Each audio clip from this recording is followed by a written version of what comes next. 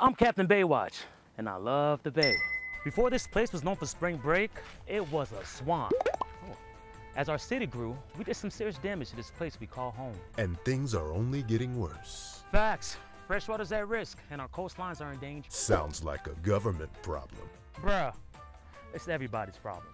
When you're out on the bay, don't mess with the animals. Ya tú sabes.